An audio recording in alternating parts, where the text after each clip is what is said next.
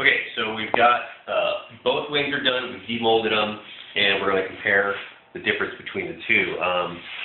The first one we did, we were guesstimating on how much foam we needed, and we were pretty close, but to be honest, the foam barely filled the cavity, and really didn't get a whole lot of back pressure. We learned from that one. On the second one, we poured all the foam we mixed up, which was 30 grams. So based on the first one, I mixed up 30 grams, poured it in, and visually kind of had a gut feeling that didn't have to pour all the foam in. Well, we were short a little bit in the end, and I'll show you in a second.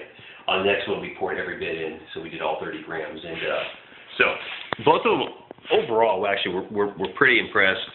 They are stiff beyond all belief, and in fact, you can smell the epoxy is actually still curing. You can smell the wet system. It's got a distinct smell. This is the first one we did, and when we demolded it, we noticed there was a little bit of a delam right about here on this trailing edge. And this goes back to when I talk to people about foam all the time, that's back pressure is everything. Back pressure is going to give you the cell consistency. It's going to give you just the best quality foam. And what we're seeing here is that because the foam almost did a basic free rise, it didn't fill to the top, didn't hit our lid, didn't really come out the vent, and it didn't create internal pressure to help push the foam into all the nooks and crannies and push against the skin. If we bend the wing, you can see a little bit of a wrinkle. Can you see that? Yep. Okay. Now, this wing is potentially still usable. When Brett goes and cuts the ailerons out, you might be able to wick in some thin CA here. But ideally, we don't want it to do that again. But the second one is a much better ending.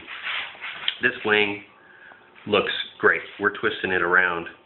It is super stiff torsionally, and also across, laterally. Got really good stiffness, and this is definitely a usable part. It's a little heavier, probably because of we use, or Brett had laid up a 2-ounce glass.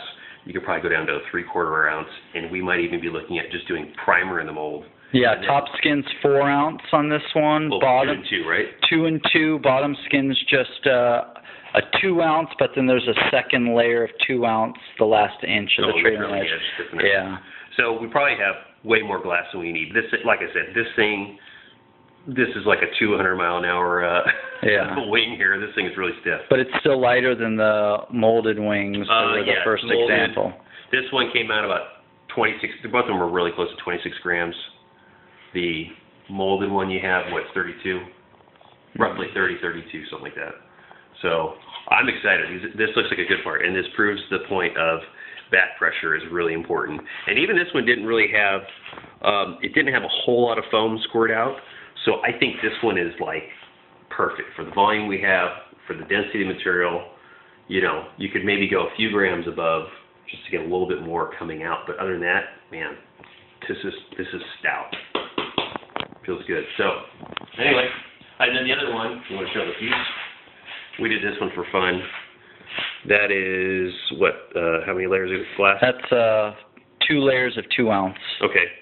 Obviously primered in the mold, and then we just literally just closed up the mold, filled it with about 80 grams of foam, and then it came out like a volcano at the tail.